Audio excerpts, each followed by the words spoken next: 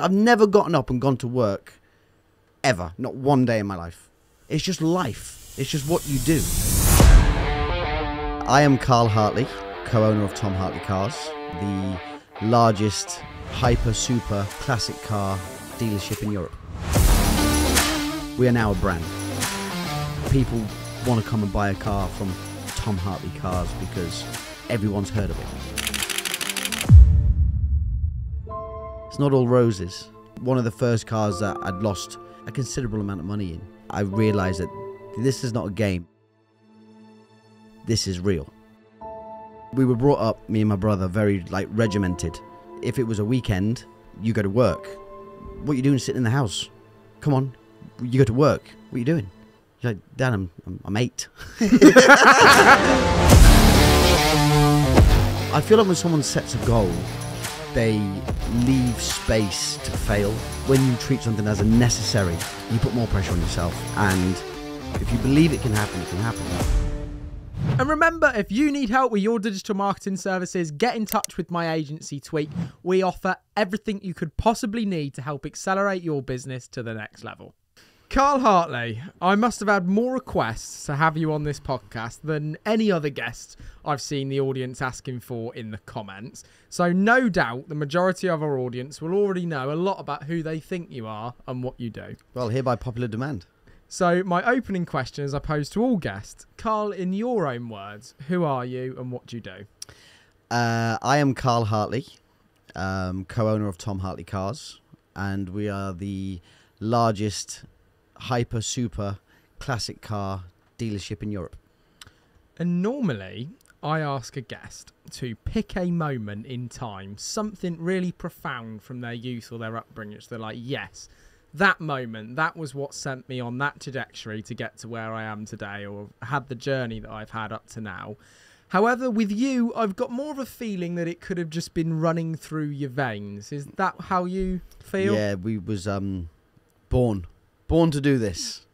You really did get that feeling from day one. Yeah. What was your earliest memory of a deal or a car or something that you really understood because you were old enough for you to understand? It's like one of those things where I used to go to primary school. I left school after primary school because by then I was quite heavily involved in the business and felt like I was wasting time at school. But I remember when I was a kid, like my son's age, I've got a son who's 5 years old and 2 daughters, and I'd come back from school and I wouldn't go into the house and watch cartoons or TV or play a PlayStation or anything. I'd go to my dad's office and had a little chair in my dad's office that was like kind of the size of a 5-year-old's chair, and I should just sit and just watch him do deals. And I was interested because I knew the silver Lamborghini Diablo that we'd had for a couple of weeks. My dad was close to selling it 2 or 3 days before, and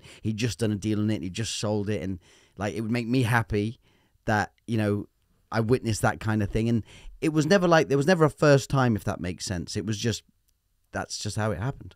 And it's funny, all the guys that are currently into cars, it seems like the content we love is following a story or a journey. Look at the success of Matt Armstrong taking a crash-damaged car and rebuilding it back to how it should be. People love to follow the journey of something happening. It almost seems that when you were younger, you were around journeys that were happening all the time. Mm-hmm. Some of them might take 2 minutes on the phone. Some of them might take 2 weeks to get used to. You mentioned that silver Lamborghini Diablo sat in the corner of that office. When was it that you thought you were able to get into the office and actually be the one on the phone? How did that kind of... I was always chomping at the bit forever, but because my knowledge on cars and on prices was as good as anybody, as good as any of my dad's salesmen who worked for him at the time. My knowledge at 9 years old far succeeded theirs. But being a salesman or being a buyer at that point with a 9-year-old's voice is a huge handicap to have. Someone who's spending that kind of money or wants to sell something for that kind of money doesn't necessarily want to talk to a child. You know, it's not a game. Although we weren't playing games, it kind of, I could see how it could come across a bit of a game. Like, oh, here, I'll speak to my son. He's 9. You know, it was a slow process, and it was a process that my dad, I would go everywhere with him, and he would introduce me to customers, and he would say, "Oh, this is my son Carl," and I'd meet them and talk to them, and I'd look around the car, and my dad would ask me my opinion on the spot in front of the client, what I thought their car was worth. So if you fuck that up at 9 years old and you say the car's worth 170,000 and my dad wants to give 150,000 for it, then you've messed up the whole deal. But that's how you learn. And that was the responsibility that I had. But my dad also knew the knowledge that I had at the time was capable enough to do that. And that was simply just from absorbing everything that there was around you in this space. And what's been quite nice is my favourite guests or favourite conversations that I usually have are usually the ones where I've had years to either watch that individual or known that individual or seen something develop, because I can always refer to it or look back. And what was really nice is my first memory of coming in the gates of the estate here was actually before I had a driver's licence, in the passenger seat of my dad's car, who I did everything with growing up. And we came to visit, I think it was a summer barbecue or something along those lines, of a supercar driver. But that was before I even had a license. We're now sat here, I think 9 years on, which is incredible. But back then you didn't have the amazing showroom that we'll talk about that's been built. The estate looked very different, but it's been amazing to see how that's come on.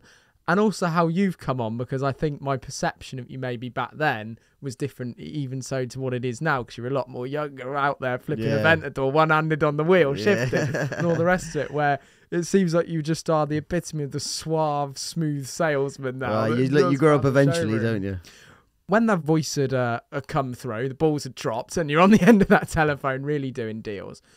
Was there one that stood out when you were younger that really made it all feel very, very real? Or do you remember one that you maybe normally, I can't remember one in particular, but normally it's the bad deals that stand out, that make things very, very real.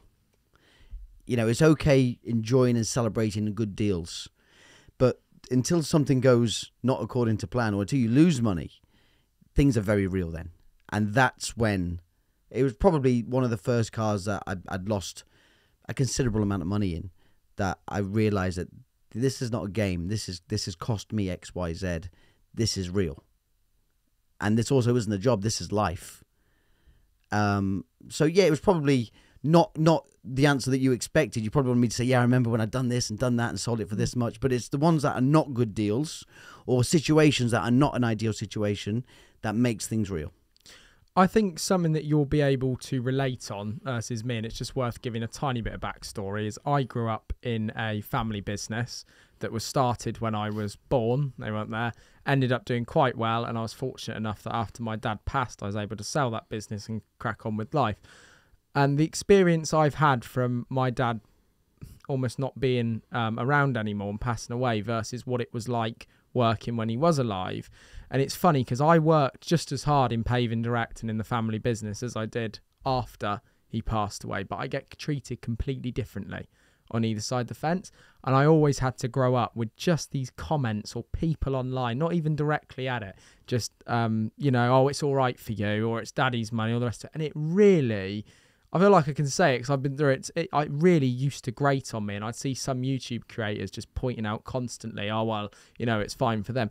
And I think, well, these are the cards that you've been dealt when you kind of crack on. And you've obviously grown up with somebody that's unbelievably knowledgeable, has given you an amazing amount of training. Did stuff like that ever affect you? Not really. I mean, I suppose growing up, if you were ever in a dispute with somebody, that would be the first thing that someone could say or would say. But you know what? It's what's the saying? Why is a lion bothered about what a sheep thinks? Why would I care? I don't care. If it was someone who I respected and somebody who I was maybe friends with or close with, and they threw out a comment like that, then it would hurt me more. But as a stranger, why do I care what a stranger thinks of me? Do you want to win a car completely for free? Of course you do, right? Well, previous guest of the podcast, Calvin's Car Diary, runs Planet of Dreams, where they give away a car every Friday totally for free. Literally, all you have to do is follow Planet of Dreams and Calvin's Car Diary on Instagram and subscribe to Calvin's Car Diary on YouTube. The craziest part is when Calvin came on this podcast last year, a winner actually found out he'd won the car by Calvin mentioning on the podcast he couldn't get hold of the guy. It turned out the guy was listening to that very podcast and ended up going and picking up his Hyundai i30N at the end of the week. So what have you got to lose? It's literally 3 taps on your phone, automotive content that you will love, and the chance of winning a car every single week for free. Best of luck. Back to the episode. I actually think from the outside, and when I actually speak to kind of, or just hear, you know, in the car scene, you build up who likes who and who thinks of it. And I don't think anybody would ever doubt your tenacity, how you've built the business alongside your dad, how you've taken it to the next level. People love to deal with you. Some people probably love to still deal with your dad because it's two different personalities. But that always was something for me that I couldn't believe when that moment happened, how different it was on either side. But sometimes it's very difficult growing up in that environment. The only bit that I struggled to grasp and only got after he passed away for me was truly understanding the value of money, because suddenly it was so unbelievably real. You've actually mentioned that you were brought into the business as a co-owner of the group, because you're doing so much, both doing it together. When did that happen as part of the journey? Well, I went to school. I went to primary school, and I went there until I was 11 years old, and it was time to leave and go to secondary school. And I spent more days probably out of primary school than what I did in primary school. I used to have a stomachache the first Tuesday of every month, and I used to find myself down Measham BCA car auctions, because that was top car auction was the first Tuesday of every month. So, miss, I've got a stomachache. I need to go home. But it was pre-organised with one of my drivers that I had here at the time. I'm like, hey, give me till 11 o'clock. Pick me up. We're going to Measham. I'm going to buy some cars. And then, you know, my dad's seen that happen, and he's not stupid. Obviously, we lived in the same house. And he kind of, although we've never really had this conversation, he kind of put a blind eye to it, because I think he was quite proud that I was doing that kind of thing. So when it come time to, you know, move on to the next chapter, I was like, look, I'm not going to school. I don't want to go to school. I don't want to go to school anymore. You know, I'm in the business. I'm losing money by being in school. I want to be in the business. So he turned around to me and he said, right, I think I was just shy of 12. I think I was coming 12 like the next month. And my birthday's in September. So when he goes back to school, it's sort of September. I was going to be 12. So he's like, right, okay, you want to be in the business? Is that what you want to do? You think you can do this? So I was like, well, yeah, of course. I'm doing it now. And he's like, okay, all right. So I'm going to give you until you're 18. When you're 18, if you can't pay for a third of this stock and a third of the buildings and a third of the staff wages and a third of running this business, if you can't put your third in, because at the time I was working with my brother as well, so there was 3 of us, this business isn't for you. So then what are you going to do? You've got no qualifications. You've got no GCSEs, A-levels. You've got absolutely nothing going for you at all, apart from you're a failed car salesman. Don't worry about it. I'll be okay. And I did. That's quite a profound conversation to have in the office. What were you always naturally tough at that age, or did you ever shed a tear? No. We had to be tough. It was kind of we were brought up, me and my brother, very like regimented. You know, get up early, and if it was a weekend, you go to work. You know, if we were at school but it was a weekend, you go to work. And when it's school holidays or whatever, what are you doing sitting in the house? Come on, you go to work. What are you doing? You're like, Dad, I'm 8. You know, but we enjoyed it. We enjoyed it. It got to the point where we enjoyed it. So, you know, every morning our door used to open like we're being raided, literally like kicked in. Get up, shake yourself. Get up, shake yourself. That was his words. Get up, shake yourself. Be, I don't know, 7 o'clock. Right, get up, get dressed. I don't know where we're going today. I don't know what we're doing, but we're obviously doing something. So, yeah, it was life. It's life. You know, I don't get up and I've never gotten up and gone to work, ever. Not one day in my life. It's just life. It's all consuming. It's just life. It's just what you do. When you were growing up, am I right in saying you were the younger brother Yeah. of the two?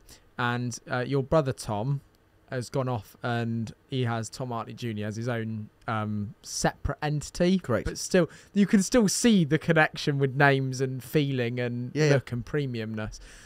When did that happen on your journey? Were you watching what he was doing, working with your dad as well, and expecting to go in as a trio? Or Yeah, I mean, it's a family business. So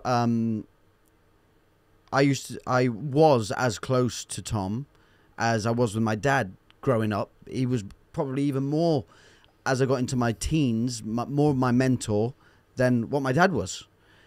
We went everywhere together. We'd done everything together. And his vision for where he got into, we were never really into classic cars 20 years ago, when I was a teenager. And my brother brought the classic car side of the business into the business. And and obviously his knowledge on classic cars is just... I've watched some podcasts. No, it's far superior to anybody in the world. Mental. Like, ridiculous. So obviously that comes through a lot of, but you can't, there's no point three people committing themselves just to that.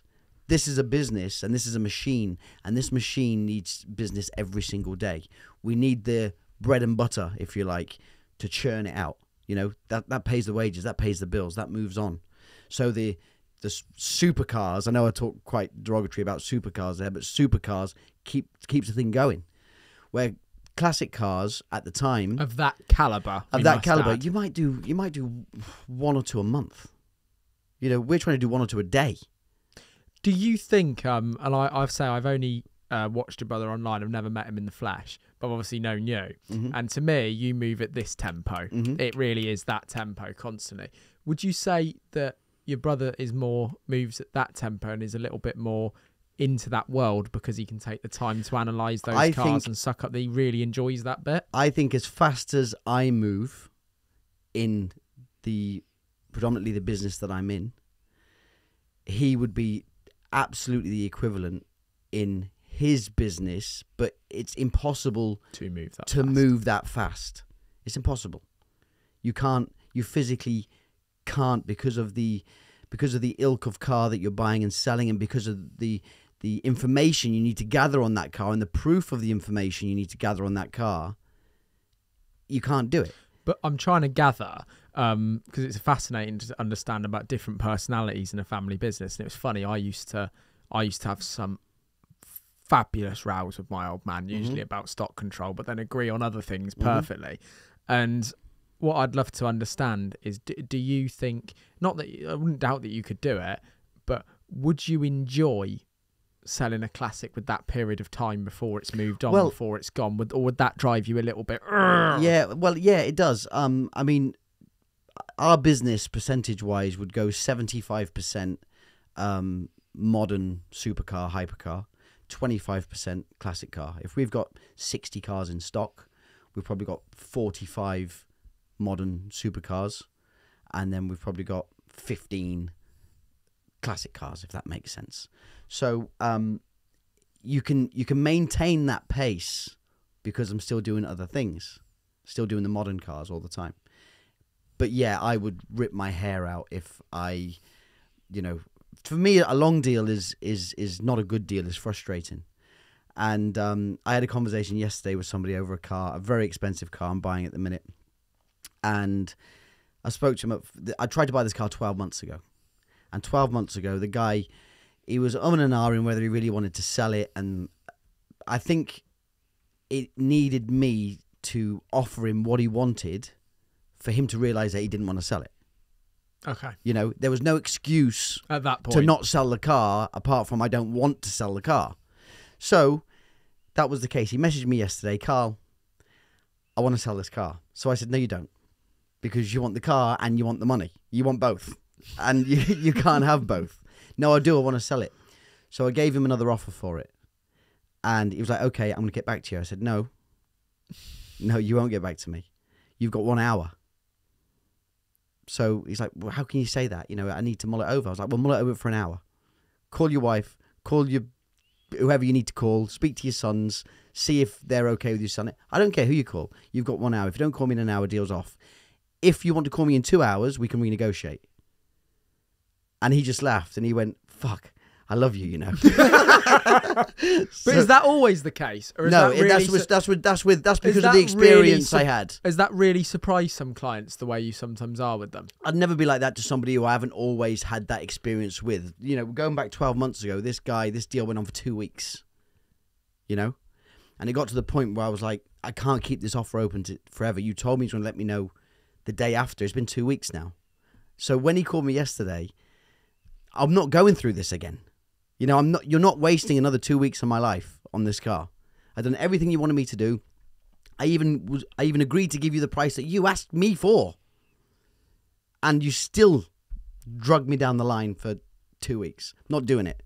So if you want to sell it, tell me how much you want for it. He said, well, I want what I wanted last year. Even though we're in a worse market now than what we were last year. I said, okay, you got it. Let me know in an hour. And he did. And he did, yeah. So that's coming into stock. Yeah. How quickly now then? Because that's very in the moment. How quickly will that piece of stock now arrive? It's on its way back.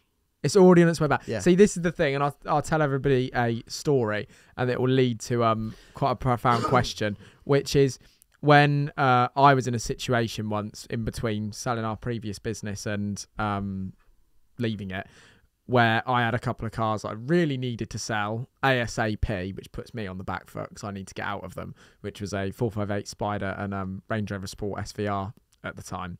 And it's funny because I think where you guys have pulled such a significant edge is I think I either called or messaged Carl in the morning. He was at my house 2 hours away within about 3-4 hours, stood on the drive. Within 20 minutes after that, we were upstairs having a cup of tea. The deal was done. I was fairly happy. And then we drove it back together so I could drive it one more time because it was actually one of my dad's cars. Yeah, you come back here, didn't you? I did because I wanted to drive that car one more time. Yeah, I remember. Because it was a little bit more than what. And it was crap for me because I really didn't want to sell them at that time, but I had to. Financial circumstance dictated. But we still ended up having a nice time.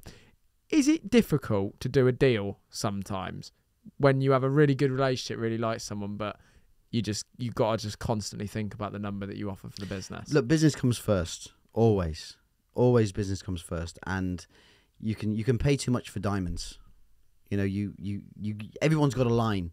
The seller has a line where they will not accept anything underneath that line.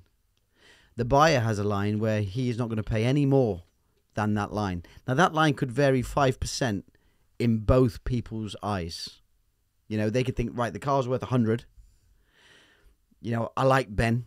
The car's a good spec. Oh, it's got suspension lifter. I didn't think he had that. I might go to 105. So you got that 5% of wiggle room. And at the same time, I think the seller's got the same scenario where they have, right, I want 100,000 for my car. I've called up 3 people. 2 of them haven't come back to me yet. I'm still waiting for them to come back to me. Carl's on my drive. I like him. He's going to pay me now. I might take 95. It's that 5% that is a sweet number. The money was in my account within 5 minutes. Yeah. It's mad that such a basic thing, really, for such a high value good, reactability and speed of transferring and paying for the vehicle can have so much sway. Because I remember I've contacted dealers since trying to buy cars. Some of them on a supercar, you cannot get an answer out of for 2 to 3 days. No. What else are they doing? Why is it so complicated? Why is buying and selling? It's not a house. There's no checks that need to be done. You do a HPI check on the car. You do various service history checks. These take 20 minutes. If you've got the right contacts. If I'm buying a Lamborghini from you, I get the chassis number. I call up Lamborghini. I find out it was serviced 3 months ago. What did you find when it was there? Is the mileage okay? Yeah, the mileage is fine.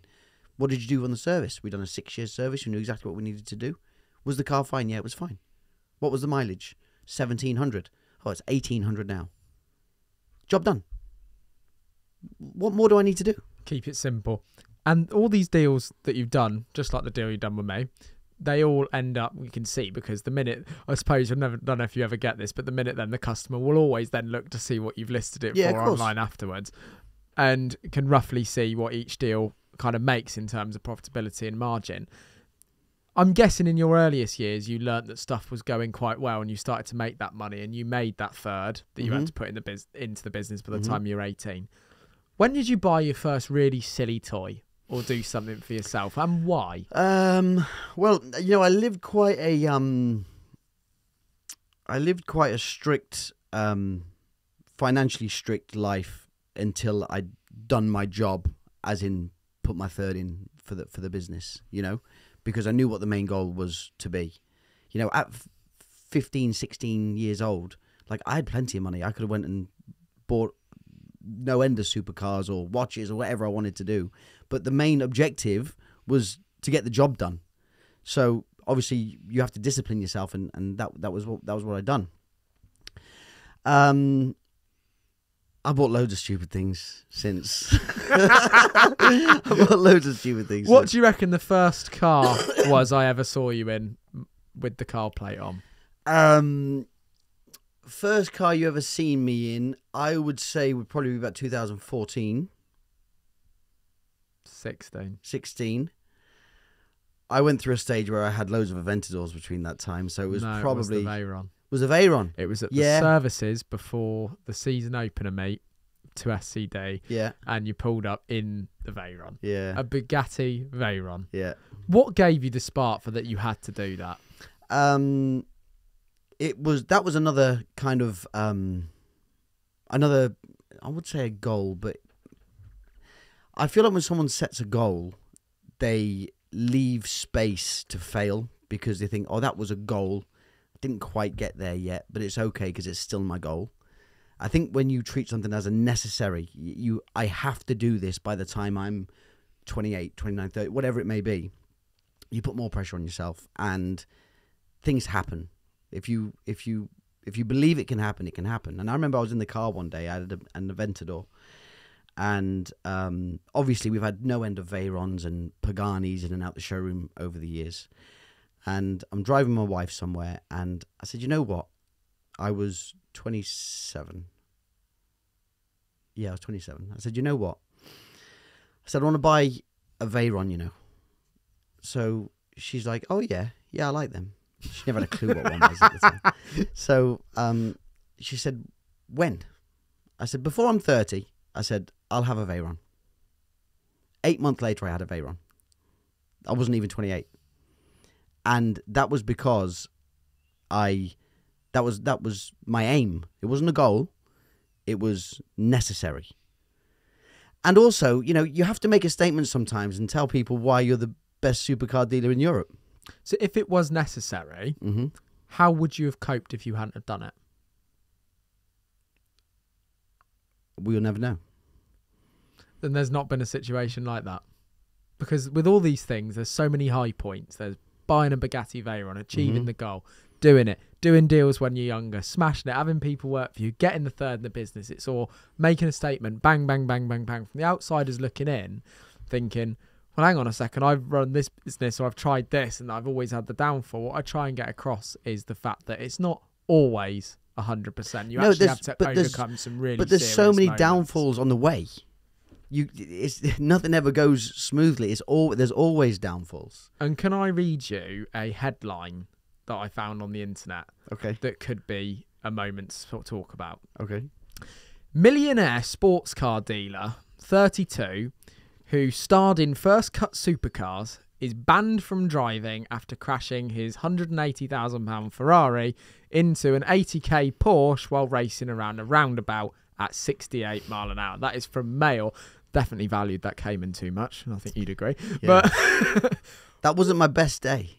No. That wasn't my best day. What went through your head, and what is that? What is that story? Was that a reset moment? Did that do you know what? It was. It's a scenario where it was number one. I know everyone expects me to say this, but number one, we weren't racing. If you were racing in a Cayman GTS and a Ferrari 458 Spider, you're not doing 68 miles an hour. Do you agree? I agree. Okay. Doing 68 miles an hour in either one of those cars is the equivalent to doing about 24 miles an hour in a Corsa. Your stopping time is probably the same, if not faster. But the audience will also understand, myself included, as a supercar owner, and there'll be performance car owners, all sorts of owners. We are car people. But the speed limit was 60. There's a dual carriageway. Speed limit was 60 and I was doing 68. So you were sentenced to a 9-month prison sentence, suspended for 24 months in order to complete 200 hours of unpaid work, and lost your driver's license. And at that point, am I right in saying you had the Pagani, or you had... No, I had the Veyron at that point. No, that was a transitional point. I had the Veyron at the start, and a year later I bought the Pagani, which I did not drive for 1 year. Just looked at it as a bit Just had to look at it. That's an FU to the system, isn't it? Yeah, well, you know, it isn't. It's not. That was just, okay, let's put this into context for a second. And this was kind of words that came out of the CS's mouth, really. If this would have been Joe Bloggs in his Volkswagen Golf and his mate in his Fiesta, with all the same statistics, speeds, everything, no one would know none the wiser. It's just another accident. That's all it is. But because it's... Read it again. Millionaire sports car dealer. That's what I'm saying. 32. I mean, who starred in First Cut Supercars. So that sells papers, no? Yeah, agreed. Yeah, of course. So, and the car was a... Ferrari. And what did I hit? A Porsche. There you go. So that was... Everything worked against me there. There'll be 3 accidents today that have exactly the same ilk as that in lower cars with people who are not quite as well known, and no one hears about it. Did that dent your confidence a bit though? And what did that do for? Because obviously, as you've mentioned before, I had to do it. It's a necessity, and I wanted to prove I am the best car dealer. That's gonna hurt someone's ego. Oh no, it all that does, something like that, is it adds something negative for someone negative to say. You know, someone who's negative towards somebody will always find negative things to say. You don't have to give it to them. And what I'd done there is I gave someone something negative to throw back at me if they wanted to. Did you find it annoying though, and irritating? And also, I have one question here, which is in between it happening and maybe being sentenced and thinking, shit, I actually have lost my license. Did you ever think you were a little bit untouchable? That wouldn't happen just because of the success that come your way? Not at all. Not at all. I knew that this is a serious inconvenience, and this could affect how I do business. Because let's be totally honest with you. If you take me away from this business, or my father away from this business is no longer this business. You could pass it on to somebody else and they can't make it work the way we can. So by me not being able to physically stand in front of somebody and deal with them, like I did with you that day, things you can lose out on business. It can cost you money. So obviously I employed a full-time driver who just drove me everywhere, and the guy was a legend. His hours that he put in, obviously they were my hours.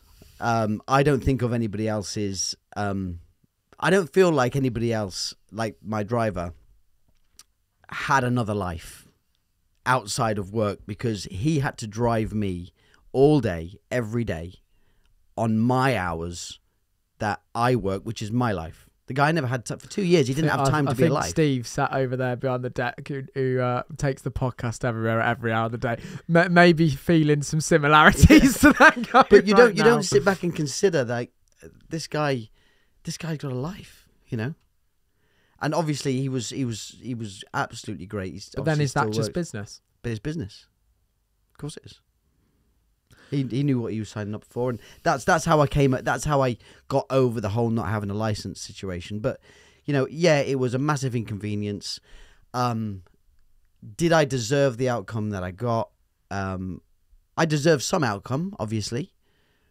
I obviously wasn't driving with due care and attention. Otherwise, I wouldn't have had a crash. I wasn't driving safely because I wouldn't have had a crash. To be honest, I put my hands up. I'm surprised something like that hasn't happened to me at some point once, and just had that one moment that's well, to be fair, I did hit a deer How did you? I spanked a deer in my purple man's at about 90 mile an hour. I had to have a new front bumper. I was going to say, you must have nearly ripped the car off. On track, sorry. On track. It come out onto the track, and I was about to do. It was a big one. It needed a new front bumper. The coolant resin wire smashed on the front. It was fine. It was just external. It really, it just clipped it on the edge, like when you kick a football, like. And it just clipped it and almost like teed this deer off into the field. And but that was a moment that could have gone really bad. You know, the car sliding off into the hedge or on the road and all the rest of it. Anyone who owns a supercar can relate to what I'm about to say. You know, none of us are perfect. You don't get in a car every day, and you don't drive as if you're taking your driving test every day. People use their phones.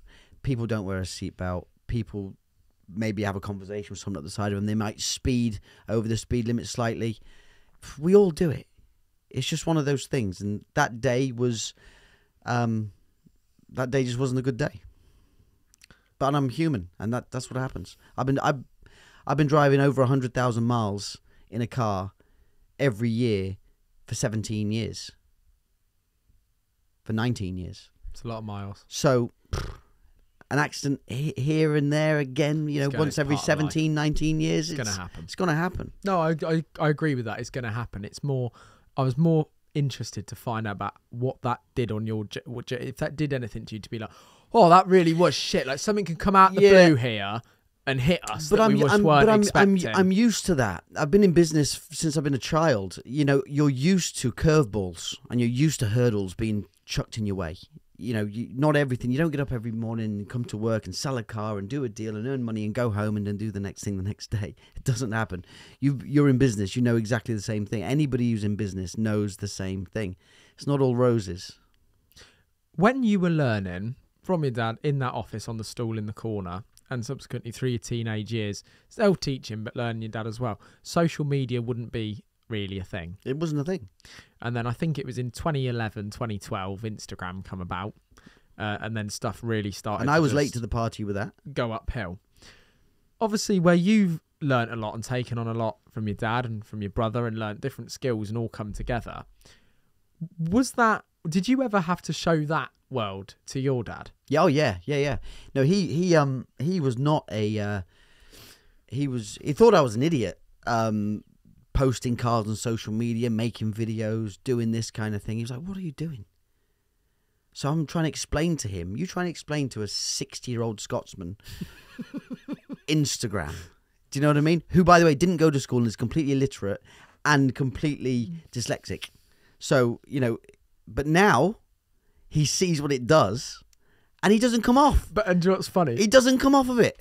It's funny. I don't think there's anybody that can replicate your dad online just because we're not 60 and all the rest of it. Well, do you know what? So it's funny because he posts different content to anyone else can create because we wouldn't think to do it like that in a way, if you know what I mean. At one point, his assistant, I gave her all his passwords to his like Twitter and social media and all that kind of stuff.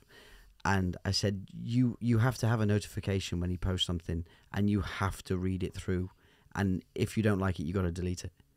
Because what's politically correct, especially going through 2015, 16, 17 kind of time, world's changing a lot.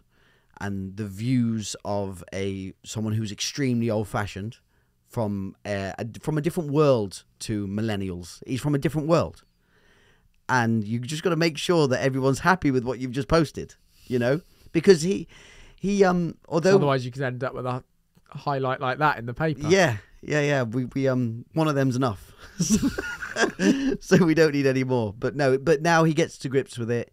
He has so many people come up to me and say, "Oh, you know what? I absolutely love your dad on social media. I'm so glad somebody just says what's on their mind and doesn't worry about what people say." He says what they want to say, but they can't or they don't because they're scared to. And he does. He doesn't care. And it's obviously worked because he had a Lifetime Achievement Award for the work that you've all done. Yeah, well, he's just I would say he's 1 in a million, but he's 1 in 8 billion, I would say. But when you've achieved that, like your dad, no doubt you'll be working towards the same achievements, awards, notices at some point in the very near future. You've had the Veyron, you've had the Huayra, you've done every deal probably there is under the sun, traded with every country. Where is there to go? How do you look for new things to do and encourage you and find out and go? Because you got all the money you could ever need. You keep doing the next deal. In your past life, there was always something to aim for. Mm-hmm. You know, I'm going to buy that third in the business. I'm going to get that Veyron. I'm going to get that Huayra. Okay, I've lost my license. I will get it back. Where's the next thing to aim for? Well, the business is always expanding, and it has been. I've seen a big expansion in the last sort of 7 or 8 years. You know, we made the decision to build the I keep calling it the new showroom. It's not new anymore. It's not new anymore. It always will be the new showroom until it's the last showroom. Exactly. But, you know, there's something that might be happening in the next 12 or 18 months in another location, possibly. And see where that goes. And then after that, you know, I think we need to possibly even maybe look abroad. And is that a massive factor? Because you can ship a car all over the world, but is it that going to give you that reactability in the same way that you're at my place within 3 hours? You can pick the car up, you can do whatever. Is that what that's for? I think it's taking advantage of being a brand and not a business. We are now a brand. People want to come and buy a car from Tom Hartley Cars because everyone's heard of it. You know, I've been in Saudi Arabia for the last few days, as you know, because I've done some business with one of the princes over there who invited me to go to the Grand Prix. And his words to me was, I always wanted to buy a car from Tom Hartley Cars. This is a prince in Saudi Arabia. I'm guessing you sold him one. I sold him one. You're not going over there and not doing No, I sold him deal. one before I went over. Okay. He invited me after we'd done the deal. Amazing. So, you know, it's quite hard. I would never think that. I would never comprehend that these kind of people in these positions, you know, he could have bought the car from anywhere else in the UAE. You know, Dubai's got every car in the world, and that's literally a short plane flight away. But he wanted to buy a car from us, and he wanted to meet me, and he wanted to do the deal that way. And you have bought and sold cars from all over the world. And I remember, and I'm not going to cover it on this because I've seen it covered before on podcasts, but you bought your Veyron from Russia. No, I bought it from Vienna off of a Russian. Vienna off of a Russian. Yeah. Dodgy deal in a car park. Did you see the picture I underground. posted recently on that? No, I didn't. You can get it up if you want me to show the camera. Do you know what? I was going through some old pictures, and it came up like as a memory on this day in 2016. Like it came up. Oh yeah. And I posted it because I was like, oh, I've not seen that picture. So this is at 2 a.m. in the morning. And back then, that car was like God. That was, I mean, I had so much going through my mind at that point. I had a turbo, a 991 Gen 1 Turbo S, and I left it at Luton Airport with the keys underneath the wheel right outside the entrance of Luton Airport because I was running that late to catch the plane to Vienna to buy this car. I'm thinking, is that even still there? It's 2 o'clock in the morning. I'm at an underground car park with 2 Russian guys, one who cannot speak English whatsoever. And I'm thinking, am I going to get out this car park? Like, I'm not going to make it out. If I send them the money, they're going to give me the car. You know, there's so much going through your mind, but, you know, you've got to throw caution to the wind sometimes and go with your gut. A deal is always a deal, whether you're buying or selling. And you made it very clear that it's all about the deal. Business comes first. Mm-hmm. We live in a world where there's wars raging, terrible atrocities going on in different countries across the world, and that's usually because of key individuals or stems from key individuals. In this business, you do deal with princes, world leaders, mad individuals, some of which you can never name. Mm-hmm. Is there a line, though, that you will never do business with one or two particular individuals in the world? Yeah, 100%. 100%. It's not just world leaders or people like that. If I find somebody who I know and I know how they've mistreated people that I know in the past or for some reason have come across as somebody that I don't want to do business with, I'm fortunate enough to. I'm not a whore, basically. If I don't want to do business with somebody, which is very rare, but if I don't, I won't. Is Russia difficult to do business with now? But you can't. It's physically impossible. Even if you wanted to, you couldn't. It's a mad world that we live in. Mad world that we live in, because stuff like that changes all the time. 1 minute it's open, next minute it's closed for 6 years. Yeah, I mean, the whole Russian situation kind of hindered the UK car market a bit, because Rolls-Royce and certain other brands publicly said that we're not selling any cars to Russia.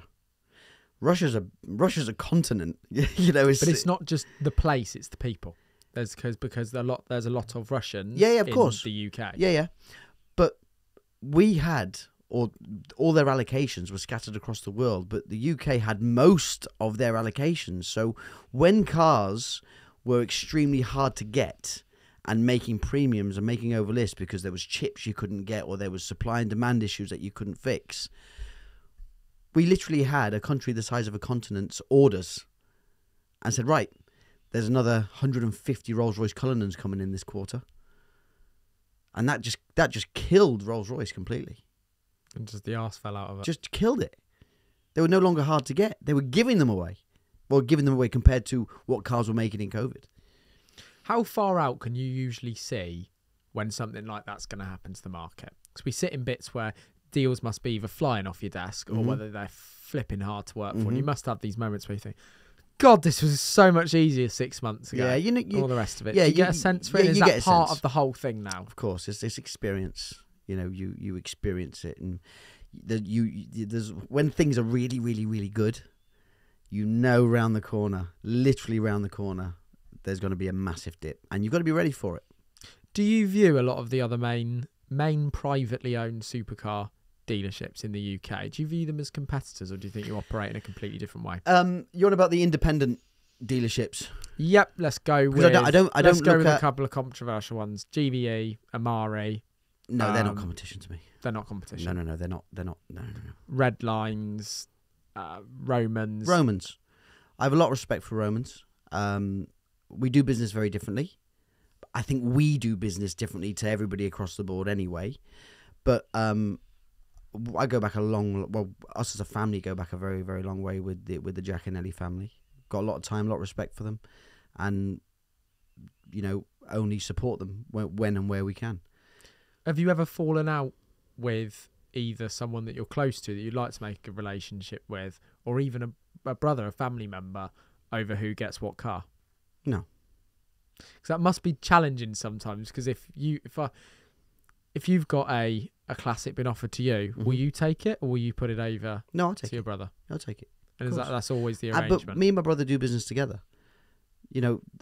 At the minute, I'm trying to sell a McLaren 675 LT and take in a Ferrari Daytona. Now, I'm happy to have the Daytona, but I know that he has got someone for a Daytona. So, literally, before you turned up, we had a conversation where, Tom, if I get this deal done, I'll just send the Daytona to you. You sell it to your man, and this is what I need back, and you take whatever you choose. It's the way it is. That's business. Good business is fair business. Amazing. I think it's been amazing to hear your story of how you've developed into the person that you are today, how you learnt from your father Tom, how you learnt your brother, and how you've also developed your own style and strategy, and how you can flip cars on social media and be the first person to anything. I guarantee if somebody messaged all the dealers in the country and said there's this car for sale with a price tag on the window, come and drop the cash off on the bonnet if it's the right amount, somehow you would be there first. Yeah. Even if it was by helicopter, even if you were the furthest away, I guarantee it. So thank you so much for coming on and telling us your story. Thank you. Telling us how you got to where you are today. And I look forward to one day catching up with you in the future when you've done a lot more interesting business and opened up in some crazy places. Next time we meet, you'll be collecting your new car. Love it. Cheers, Thank you, mate. Thank you. Good to see you again.